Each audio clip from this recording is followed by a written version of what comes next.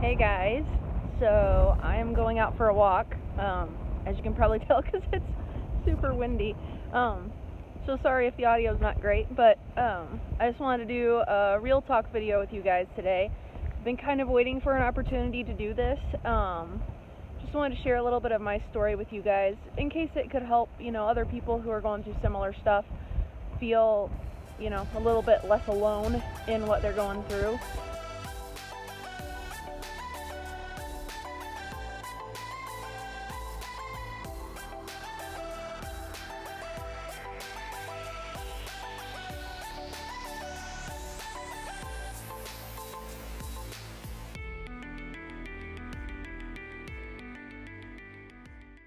I'm going on a walk today because I needed to get my butt out the door and get some sunshine, and yesterday was a lot harder than today even, and I walked over to my mom and dad's, and they only live like a few blocks away, and oh my gosh, I started walking and I thought, oh, I bit off more than I can chew.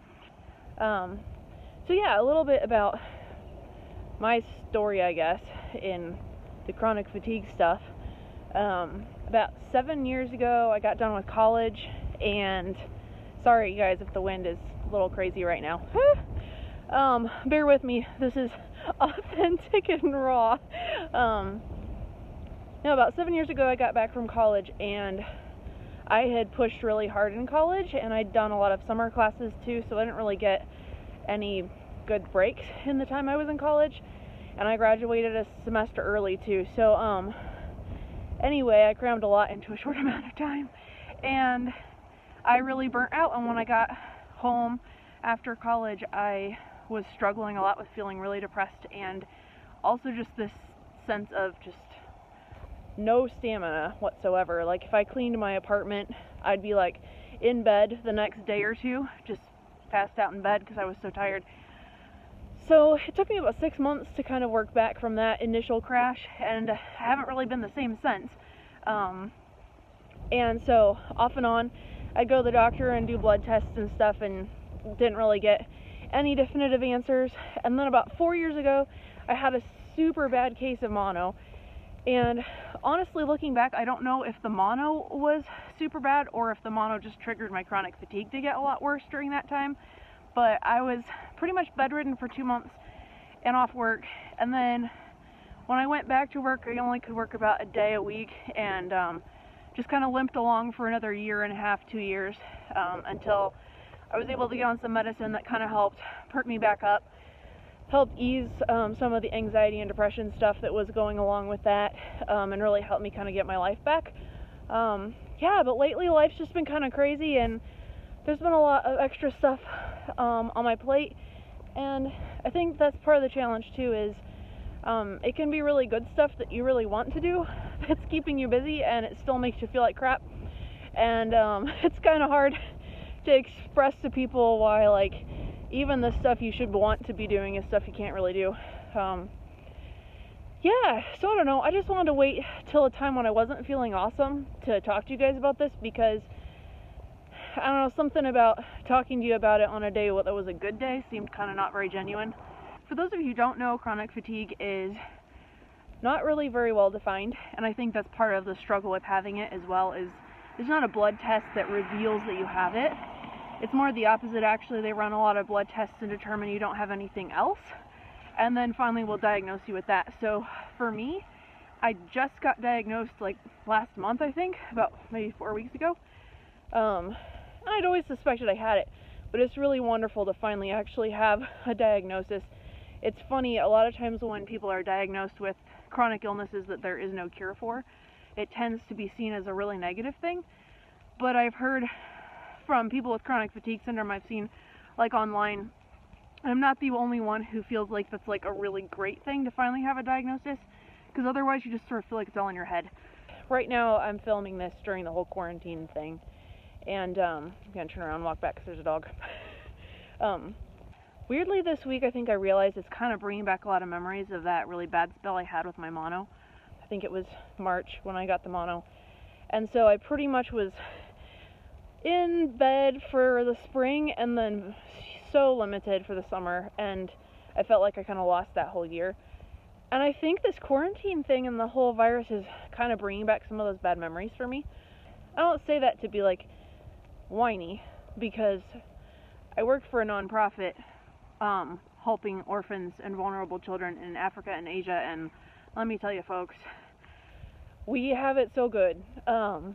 We can still go to a grocery store at the end of the day. We may not be able to get our toilet paper, but we can go to a grocery store. And I look at my little house and I realize my husband and I live in what would comparably be a mansion to like the people in the slums of India right now who are living packed in so tight together, like they can't even do social distancing there. It's not an option for them. So I do realize we have it really good, but I think it's important right now, especially with people dealing with a lot of the mental health issues right now as we're getting into the, third, fourth week of quarantines. It's just bound to make that a little worse. And I want to bring it up because I think there's something so therapeutic about just talking about it with another person who understands. And yes, there's always someone who has it worse, but that doesn't mean that whatever you're going through with it isn't legitimate. But for those of you out there who maybe have chronic fatigue during this time, hang in there, guys. I don't know why I feel like it makes it worse. I think it's just being in your house 24/7 makes it harder, because on the days when you're doing really bad, you're stuck on the couch, and then you're working in the same exact environment, and so there's really there's no delineation between your sick times and your healthy times and all of that. It's not all in your head, but it can very quickly go to your head and make you feel really bummed out. And so getting the sunshine, seeing the world around you, if you have the ability to get into nature, try. Oh my gosh, you guys gotta see this. Aren't these pretty? This is just so beautiful. Take time to smell the flowers, guys. I got pollen on the phone. One thing I would say when you are indoors, one thing that I've seen that has helped, and sometimes it's still kind of too cold to be out, I put oils on my diffuser. I think there's something about just having your senses stimulated, especially when you're feeling so worn out and so exhausted for no good reason. Just the smell of peppermint oil or something happy smelling can just lift your mood a little bit, and a little bit can go a long way, guys. Ask for help. My husband has been pitching in with the cooking and the cleaning and stuff, and I hate that I have to ask him to do that sometimes when he's still working as well. But ask for help, and hopefully you have people in your life who are supportive. If not, message me in the comments and I'll be your little buddy. Try not to believe that you're lazy, because immediately you feel like you are. It's just the weirdest feeling to one day be super motivated and be able to do a ton of things, and then the next day you have absolutely no motivation and it feels like there's no reason for you not to. So try not to be too hard on yourselves. I'm trying to think for the guys. See, a lot of the things I do I feel like are kind of girly, so if you're a guy and you're struggling with chronic fatigue, maybe put the comment down below for the other men who struggle with this. I think it's more prevalent in women, but I know there are men who have it as well, so maybe you could put some comments down there for your fellow brothers in the CFS tribe, and just let them know what guy type activities are helpful. Because for girls, I would say take a nice hot bath if you're feeling up to it. Sometimes when I'm having a really bad spell, hot water actually makes me feel really nauseous, so sometimes I can't do the baths. Maybe do a foot soak instead. Try to eat healthy.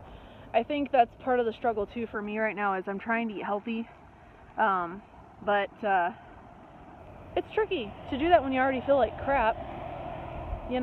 To motivate, to discipline yourself to take care of yourself is just harder. It takes more effort, but you can do it. Eat regular meals.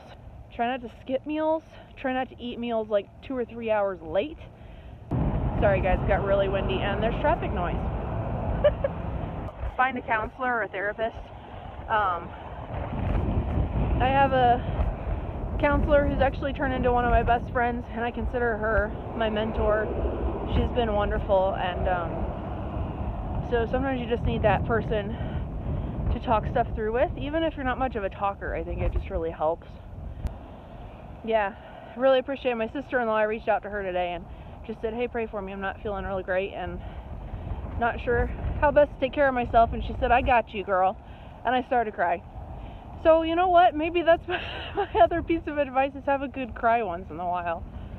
Yeah, I don't know if that's good advice for the dudes out there. So, guys, seriously, if you're going through this right now, please do comment, because I can't really give good advice for the male part of this audience, and I'd be really curious what helps you guys specifically and how you've dealt with it.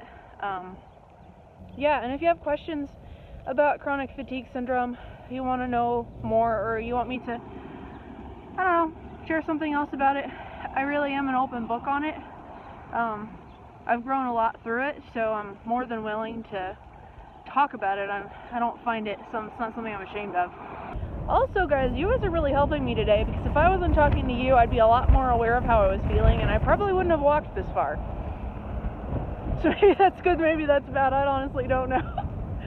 Pace yourself, celebrate the little wins. If you're going through a similar physical journey right now on top of being in quarantine, feel free to reach out in the comments. Just share a little bit about what you're dealing with right now with it. And let people know ways that they can cope, things that you found to help. Take care of each other, love each other, be safe, be healthy. Take it one day at a time. I say all that, it's not easy to do. Oh my goodness, guys. Talking to you made me walk so much further than I would have walked, and I'm realizing how far I have to go to get home. Yippee! Just watched, start over. Just walked past the neighbor's house, and they have the cutest little dog. And that made me remember another piece of advice that would be good for dudes and gals. Last night I actually called my mom, had her bring her dog over for me, and just snuggled with the dog for a few hours in the evening. I don't know, I just wanted an animal to cuddle with. When I was young, I used to talk through all of my preteen woes with my cat. So I guess there's still a little girl down in there that when she's having a bad day, she just wants to snuggle with an animal, and that might be another good piece of advice. If you have a friend who has an animal who could let you borrow him for an evening, when you're having a rough spell, or if you could maybe adopt from a pet shelter, just to have something that, you know, is there, a non-judgmental little body that you can snuggle with that you don't have to prove anything to. Sometimes that's really nice, and yeah, my hubby was really sweet. He's like, oh yeah, that's fine, have her bring the dog over, I don't care. Almost home, you guys. I made it. We'll see how I feel tomorrow after doing this. Oh boy. Real talk, guys. Real talk. Oh wait, I'm not looking at the camera. Real talk. Oh, that was stupid.